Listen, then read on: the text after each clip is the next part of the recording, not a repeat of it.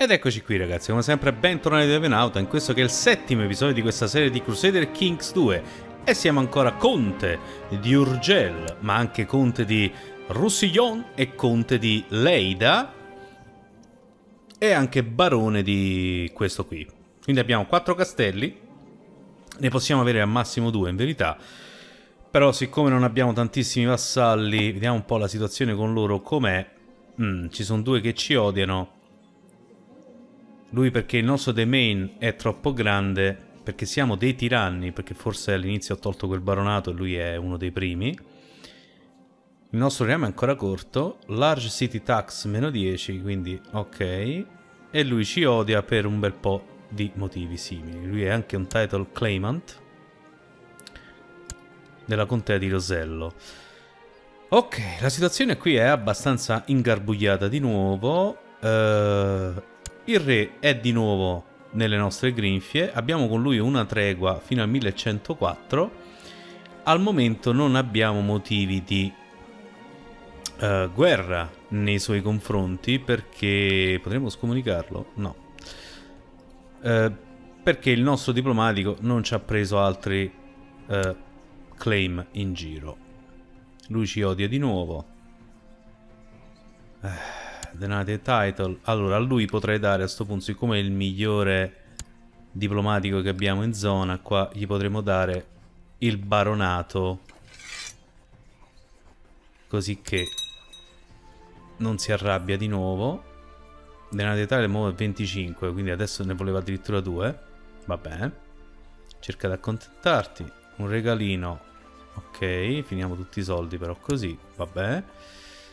E ti provo a spostare, vediamo se si resetta la possibilità, che è abbastanza alta, è 14,24%. Questo chi è? Ah, è lui che sta cercando di venire a prendersi Aragona. Vabbè, fai con comodo. Noi abbiamo una lunghissima tregua. Allora, in questo momento noi abbiamo 3 contee su 6. Guarda dove cavolo si è andato a fermare sto grandissimo amico. Noi quanti uomini possiamo tirare lì? No, non ce la facciamo tirare fuori. Ma adesso ci fa dei danni. White Peace. Ok, quindi lui ha fatto pace bianca. Qua ha ripreso controllo. Speriamo che attacca Napoli prima o poi, così ce lo leviamo dalle scatole. Se vince lui, come va a finire? Lui quanti uomini ha? Già ne ha 2227, avendo una contea che è questa. E altri li prenderebbe da qua. Non sarebbe una cosa tanto buona, se vince. Ci tiri fuori dal cilindro un alleato, te? Ce n'hai alleati? Uno solo. Conte di Capua. Non è più Neapolis? Che è successo a Napoli? Non siete più amici? Sembra di no. La domanda è, se io adesso faccio un'esecuzione di nuovo del nostro amatissimo re, questa guerra per il titolo di Aragona finisce? Non lo so. Ok, lo potrei mandare nella oubliette, va pure a lui, ciao.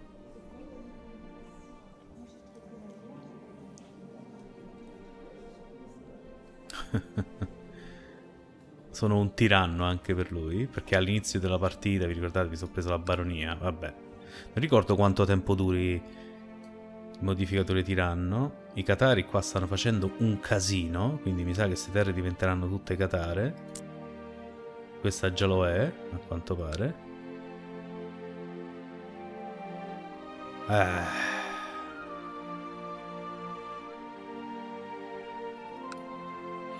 Vabbè, vedremo poi che succede. Giustamente lui non può assediare altro. Divento poeta addirittura. Diplomacy più 1, same trait opinion più 20, ok. Diamo una nipote da dare a qualcuno. Vabbè.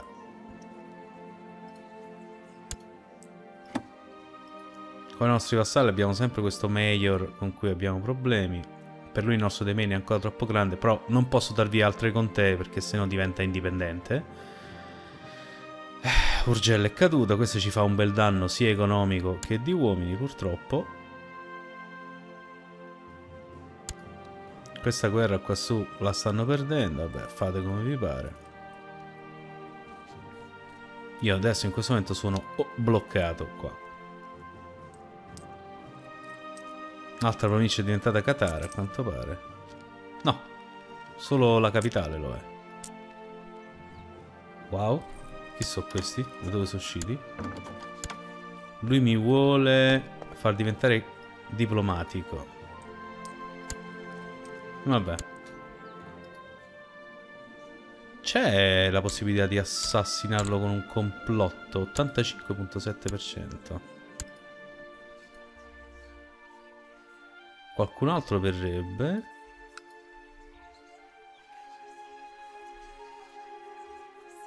Wow.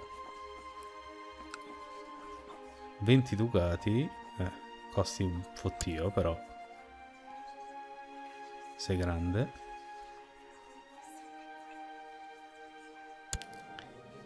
Ok, quindi adesso in qualsiasi momento lui potrebbe morire. Vai. Approvo il piano. Vediamo se lui muore, se finisce sta guerra.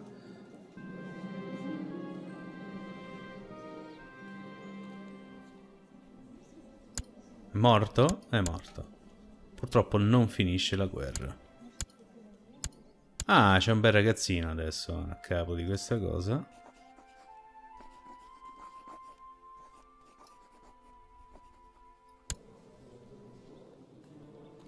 Principe Dragona, c'ha lo stesso disegno di uno dei miei figli, mi ero illuso per un attimo. Lui continua ad assediare i nostri territori. Mannaggia a te, guarda qua quanti danni ci sta facendo. Questo è un bel danno, eh. Maledetto. Abbiamo un'altra crociata per Gerusalemme, bene. Papà, soldi ce ne dai? Ah, maybe. 54 ducati, sì, io ti chiedo. Lui si aspetta un titolo? No, non ne ho. Che ti devo dare? Cioè, sono conte, ti do un titolo a te. Ok, ci ha dato 54 ducati il Papa, grazie.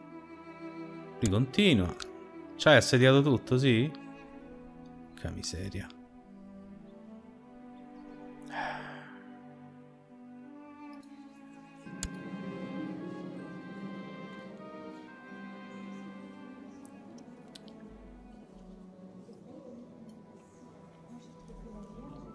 Ok, lui sta facendo un claim su Roussillon. Quanti uomini hai? 403. Vediamo se riusciamo ad ammazzarlo. No. Vabbè, fa come te pare. Questo era il nipote, può diventare slothful. No. Perde il tratto, sì, mi piace. Qui continua ad assediarci, purtroppo ce la dobbiamo tenere sta cosa. Ah sì.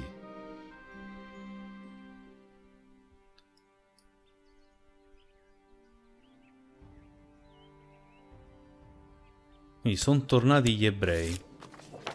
Ah, ci ha dato il claim. Ne abbiamo il claim su Empurie. Dai, dacci pure il claim su Tarragona.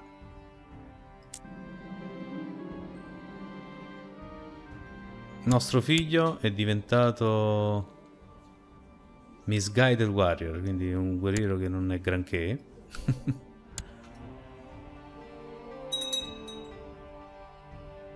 Ma guarda questo. Ci sta distruggendo la capitale nostra.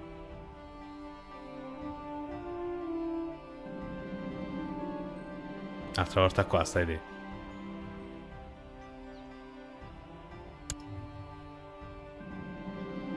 Eccellente, è morto. Ok, basta. Prima sei scappato, mo t'avevamo beccato e t'avevamo ammazzato. Vaffanbrodo. Ah, si sono riprese... Sì, perché gli abbiamo dato il titolo, adesso è contento. Chi abbiamo qua? Nostro nipote. Dopo prende chiunque.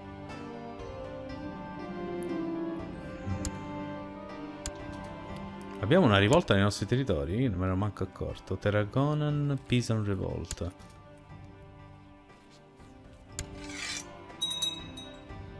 Ah no, è sempre una rivolta contro l'Aragona. Ok. Solo che ci stanno distruggendo pure a noi in questo momento.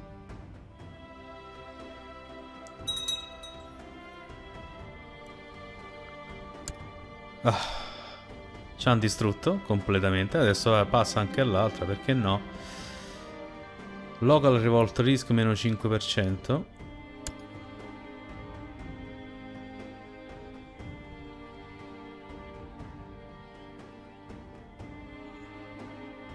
Mi piace questo, ok. Divento giusto. Stewardship Learning Vassal Opinion, grande, ok.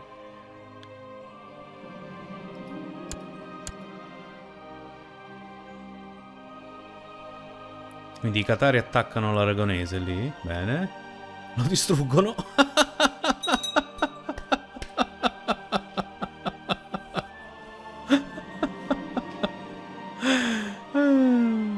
Lui diventa caritatevole, sì, mi piace.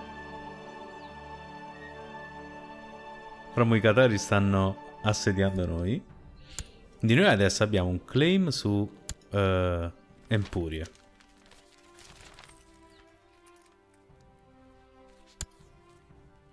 Sti Catari diventano sempre di più.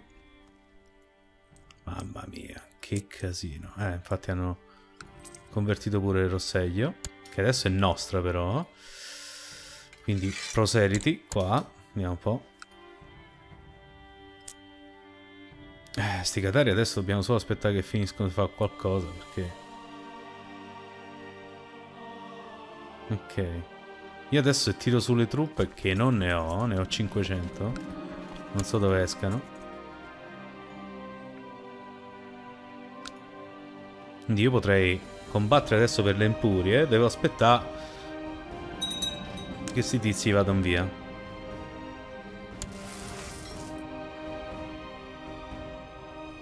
No. Ah. Ho preso una malattia mortale praticamente. Ho 48 anni. Dai, c'ho un 2, 3. È tornato alla carica. Vai Catari, vai. Vai Catari. Risolvici i problemi tu che puoi. Eccellente. Il problema è che se lui vince dopo dovremo attaccare lui che ha tantissimi uomini. E non riusciamo perché noi siamo messi male. Dobbiamo sperare nei nostri alleati. Ce ne abbiamo tanti, eh. Abbiamo un re. Re di Sicilia. Ok, coraggioso, diligente o orgoglioso? Vediamo che cosa ci diventa il nostro nipotino. Ci diventa diligente. Bravo, bravo ragazzo. Scarlet, vedete che gli dà prestigio, perché lui si era fatto male, quindi non è un tratto del tutto cattivo, insomma. 1642 uomini. E questi sono l'unica cosa che è rimasta qua. Quindi adesso siamo Catari. Si è risolto il problema dei Catari. Bene, qua sono andati via. Vedete? Ok, quindi lui lo mandiamo di nuovo a Roma. E qua dobbiamo fare qualcosa. Purtroppo è un macello adesso, eh.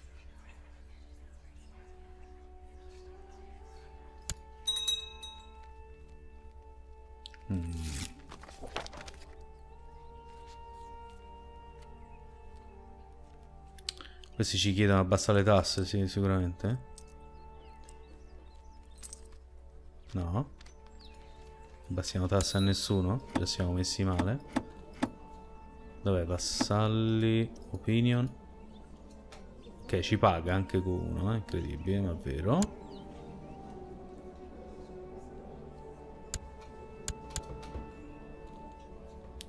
Stiamo guadagnando 3 ducati al mese, nonostante abbiamo sta cosa distrutta.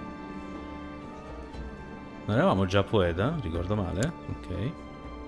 Lui ritorna alla carica.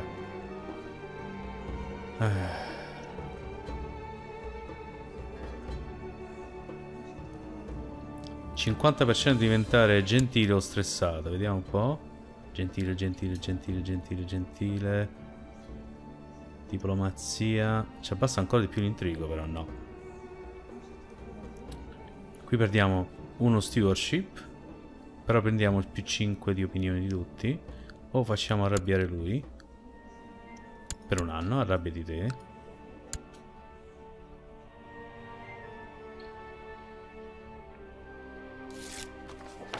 Ecco qua, è arrivato un altro claim.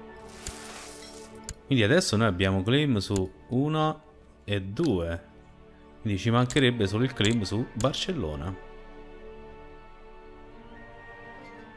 Solo che adesso sto amico qua vincerà. E questo ci creerà problemi a noi.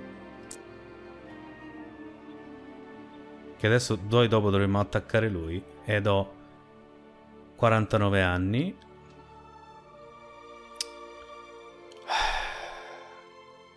Speriamo di farcela in tempo. Io potrei anche dichiarare guerra adesso e chiamare tutti i miei alleati. Lui diventa content. No, non voglio. Ok, ci serve uno steward. Non è male il nostro amico. Lo mettiamo sempre a collezionare tasse.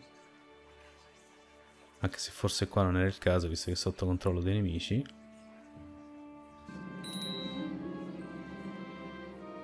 Abbiamo perso il Marshal.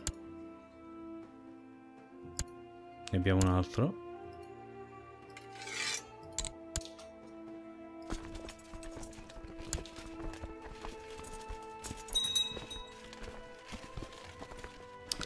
Il problema è che lui quanti uomini ha? 2000. Se vince altri 3 territori ne avrà molti di più. Che miseria.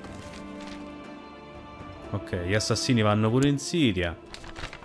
Un nipote da educare. Ah, Gerusalemme è andata bene. Chissà chi l'ha vinta. Gerusalemme. La Francia. Bene, buono per loro.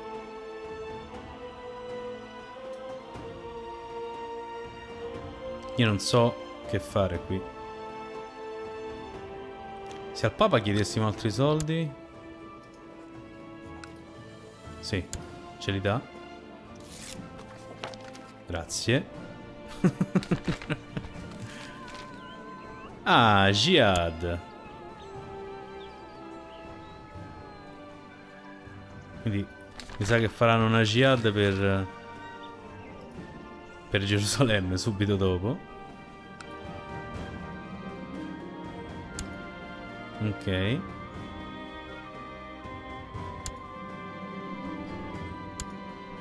Si è arrabbiata nostra moglie perché abbiamo provato a fare un po' i fighi.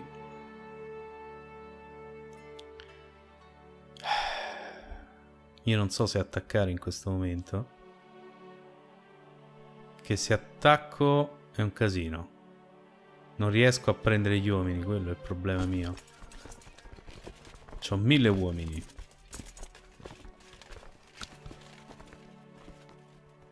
Bisogna solo aspettare che finisce sta guerra. Palle però. Se però io attaccassi comunque il nostro amico e... Non posso perché sono nel concilio, quindi esco dal concilio.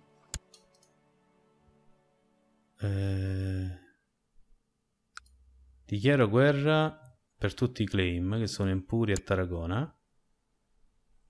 A sto punto però dovrei sperare nei miei alleati.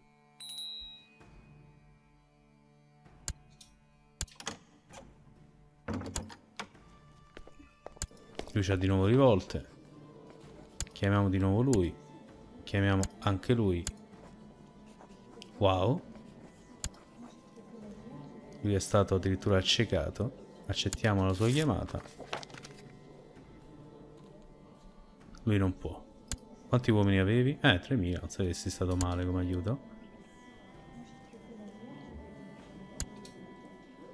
Vediamo un po' che succede. Jihad per Gerusalemme. Vabbè, divertitevi. Ah, non può.